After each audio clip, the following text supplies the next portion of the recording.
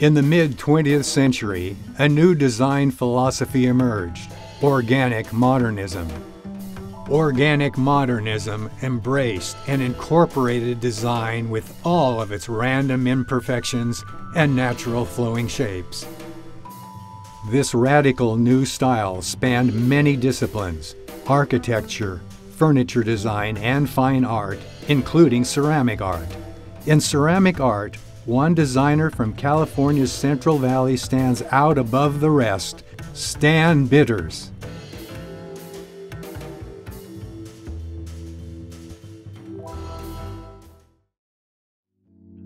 Just start, throw the clay down, get on it. It's going to tell me what to do. That's generally the only way I work. They demand drawings and I kind of do some wiggle things, but it ends up that I do what I do, and that's what you get. I think the goal tends to lead in different directions, like medallions tend to be very organized and deliberate graphic statements, like the Duncan project, because of being contained within a very definitive form. So that demanded a certain attitude.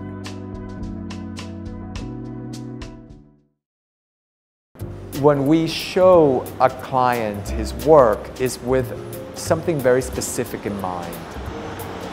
Clients that really appreciate the handcrafted, who really appreciate the tradition in California of arts and crafts.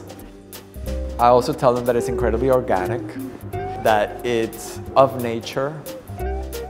His work, I think one of the things that sets it apart is that it's very muscular. It's masculine, strong. The scale is something that is very unique.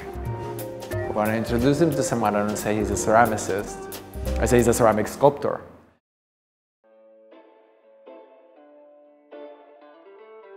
Only in terms of being very earthy. You know, I've been categorized as being not only earthy, but kind of gross in terms of how I respond to the material. And I do that because I want as many times as I can to retain that look and attitude of clay and what it is. He explores in a way that most studio clay artists don't, where he takes risks, and sometimes it doesn't work, but many times it comes out with a beautiful result. From very primitive to very sophisticated, from small birdhouses to giant sculptures.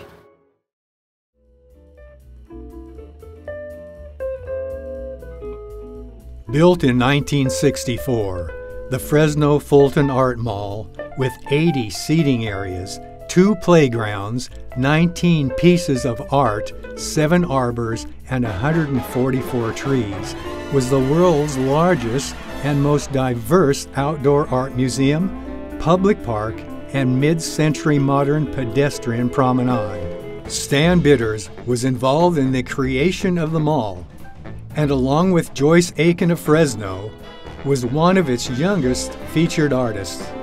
His ceramic fountains gave a dynamic energy to the mall, which was qualified by federal and state agencies to be placed on the National Register of Historic Places.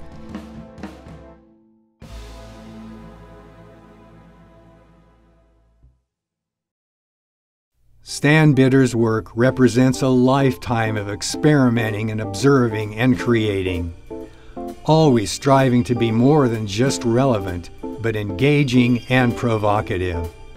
From the whimsical to the majestic, from the sacred to the profane.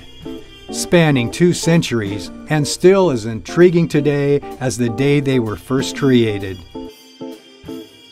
Fresno is a sense of belonging, growing, a relation to people, to earth, contemplative and directed.